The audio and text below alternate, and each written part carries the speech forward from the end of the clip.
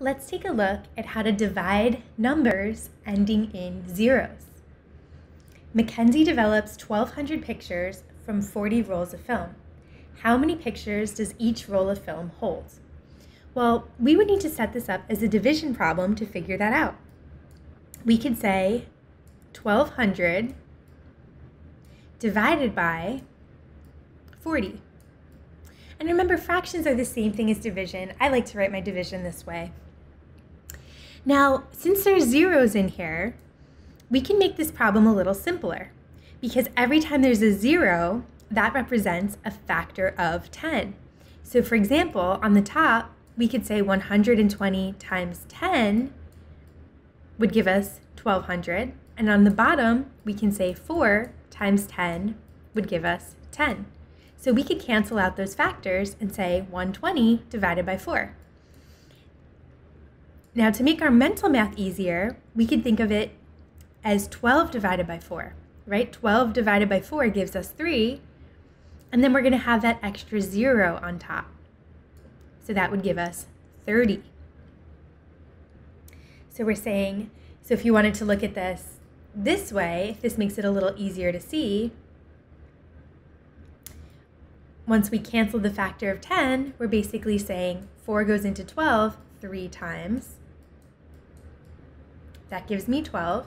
And if you bring down the 0, 4 goes into 0 0 times. So the easy mental math way to do that without setting up the long division problem is to say, okay, well 12 divided by 4 is 3, and then I know it's going to have the extra 0 on it because it was 120, not just 12.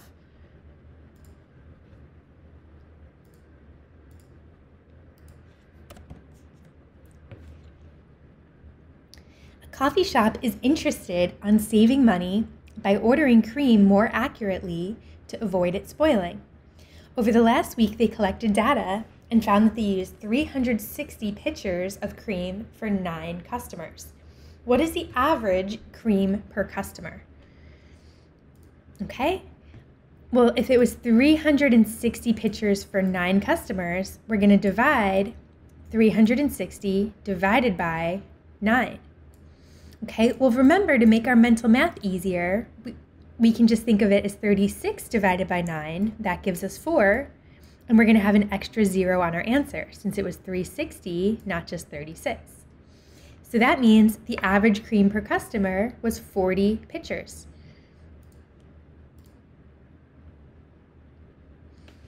Angela develops 40 pictures from 2 rolls of film. How many pictures does each roll of film hold? Okay, well, we're going to set this up as a division problem, right? You can write it as a fraction. If you prefer your division sign, you can write it this way. It means the same thing to say 40 divided by 2 this way, or you could write it as 40 divided by 2 as a fraction, 40 over 2. So whichever one you prefer is fine. We're thinking of it the exact same way. And again, to make the mental math easier, you can ignore the 0 and say, okay, 4 divided by 2 gives me 2. And then I know there's going to be an extra 0 on my answer because it was 40 divided by 2, not just 4. So each roll of film holds 20 pictures.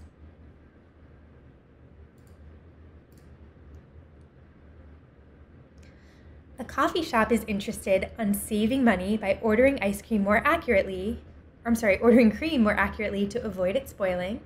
Over the last week, they collected data and found that they used 1,200 pitchers of cream for 40 customers. Okay, well, to find the average cream per customer, we would have to divide, right? 1,200 divided by 40.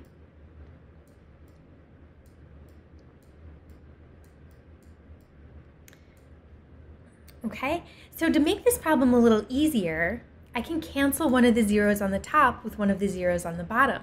Basically, I'm thinking that each 0 is a factor of 10, right? 120 times 10 would give me 1,200, and 4 times 10 would give me 40.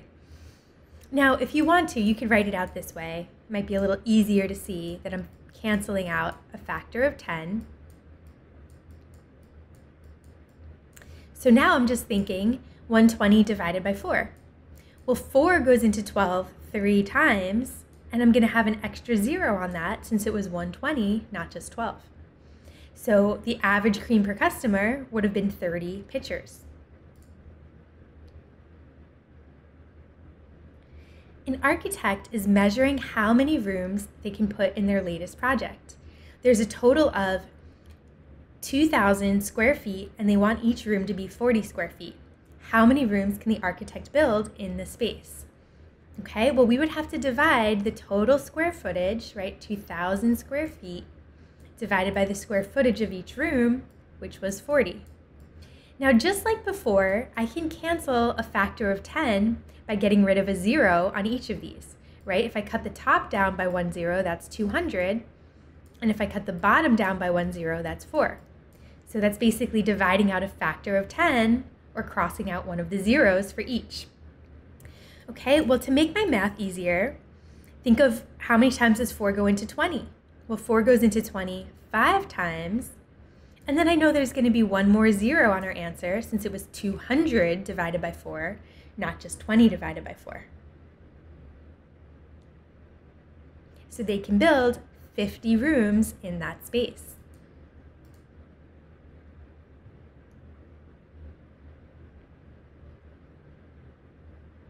Connor travels a lot. He keeps track of distance traveled in his car as well as how much gas he has bought.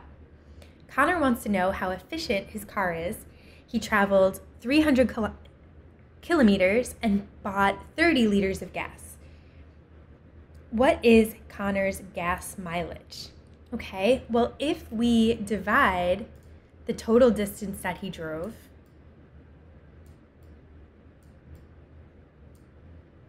by the liters of gas that he bought, that should give us our gas mileage. Okay, well, notice they both end in zeros. So I can cancel out a factor of 10 by cutting each of those numbers down by 1 0. So this is the same thing as 120 divided by 3. Now to make my mental math easy, think of it as 12 divided by 3 for just a second. 12 divided by 3 would give me 4. And then I know there's going to be an extra 0 on my answer since it was 120, right? That had 1 0 on the end, not just 12.